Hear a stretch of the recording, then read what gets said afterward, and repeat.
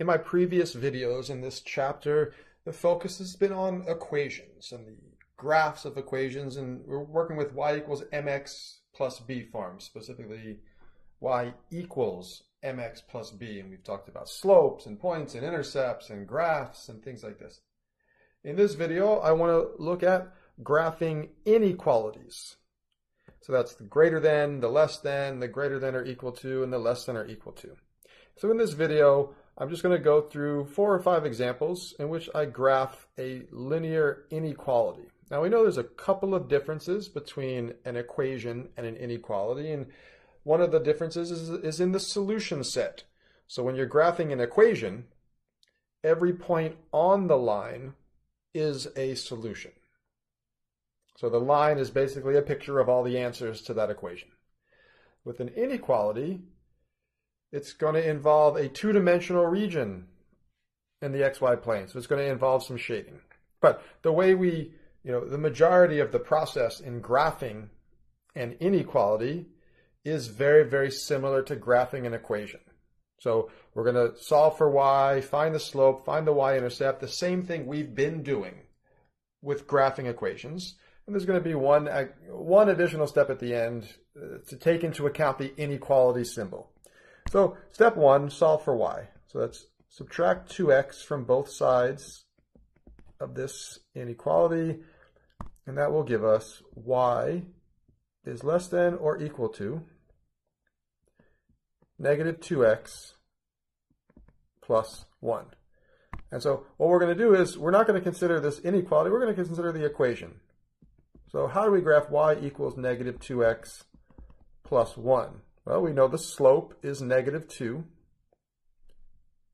So that tells us the slope is negative 2 over, we'll write that as a fraction, so negative 2 over 1.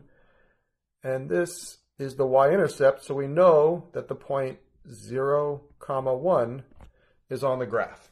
Okay, so we have the slope and we have a point. So let's start with that. The point is 0, 1.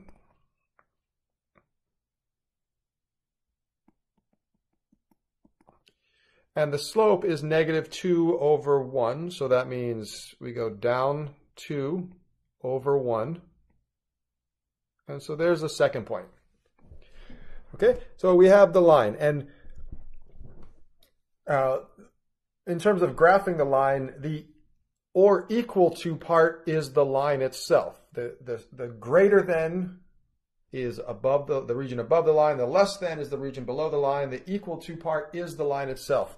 So when you have, so let's just give a little generalization here. When you have y is greater than or equal to mx plus b, or y is less than or equal to mx plus b, you're going to graph a solid line, because the or equal to means the line itself. But if you have y is greater than, strictly greater than mx plus b, or you have y is less than mx plus b, you're going to graph a dotted line. So these two have a dotted line. The ones with the or equal to have a solid line. So in this case, it's y is less than or equal to negative 2x plus 1. So remember, this is what we're graphing overall. So to graph that, we start off by graphing the line. And in this case, we're using a solid line. And now, because of the inequality symbol, which is less than or equal to, we shade everything below that line. So every point on the line or below the line is a solution to this inequality. So for example, let me just pick a point at random. Let me pick 2 points at random. Let me pick this one right here. That's the point negative 6 and positive 1. And then let me pick this point, which is on the graph, and that's the point -1, 3. So we have these 2 points. And actually, let me pick one more point over here, which is not in the shaded region. And that's the point 5, 1.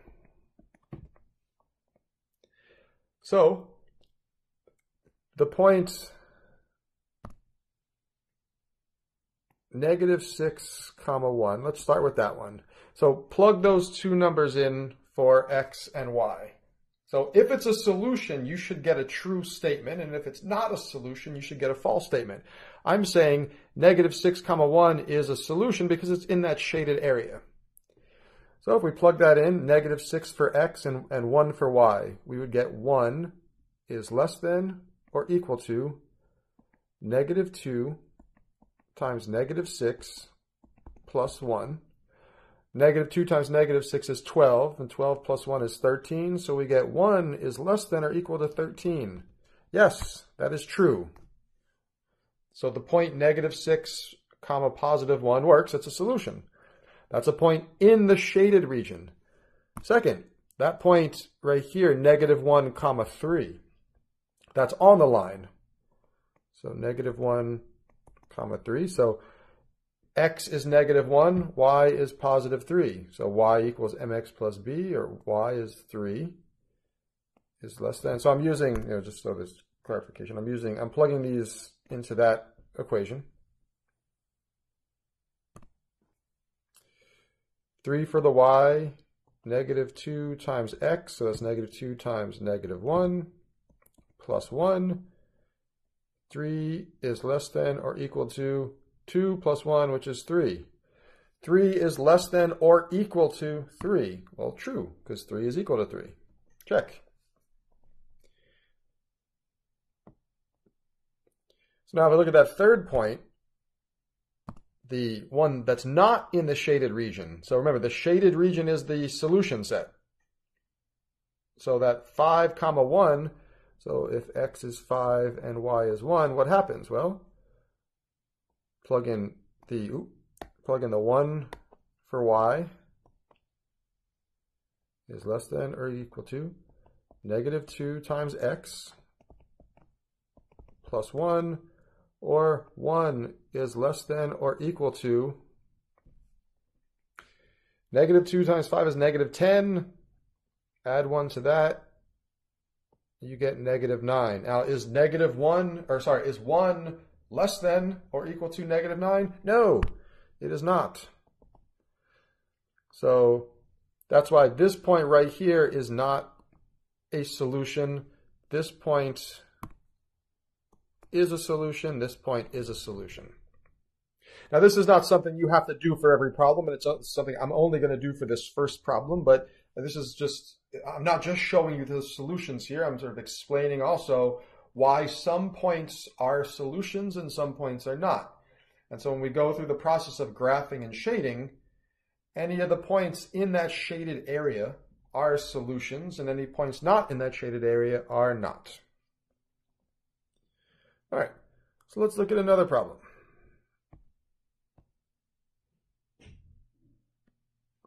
Let's graph the inequality x. X plus 5y is greater than or equal to -3. So again, we'll do the same thing. Put it in y equals mx plus b form. So let's subtract x from both sides. We want to get y by itself.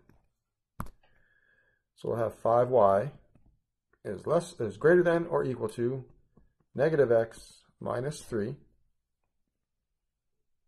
And then divide both sides by 5. Divide by 5.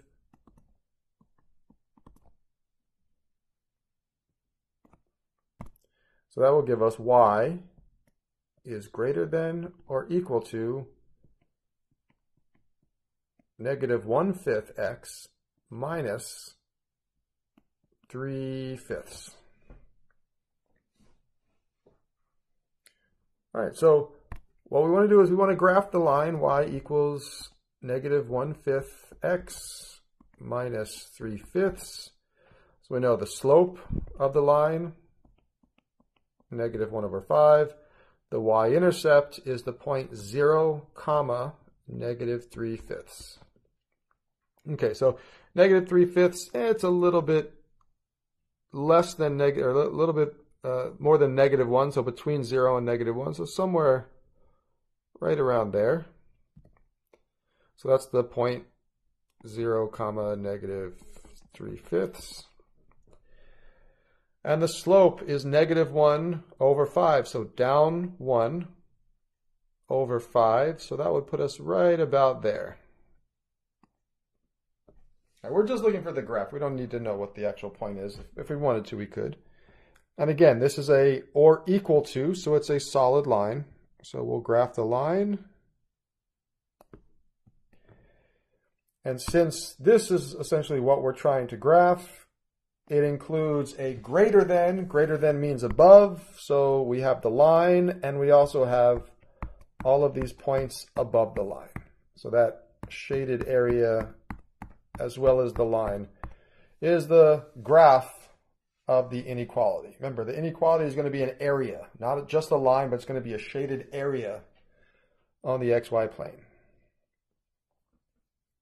All right, let's keep going.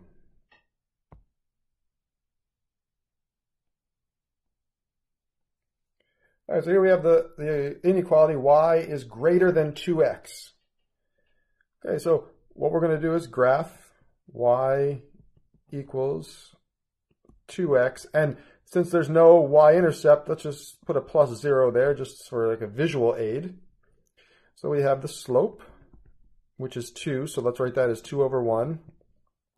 And the y-intercept is 0. So we have the point 0, comma 0. So there is our y-intercept.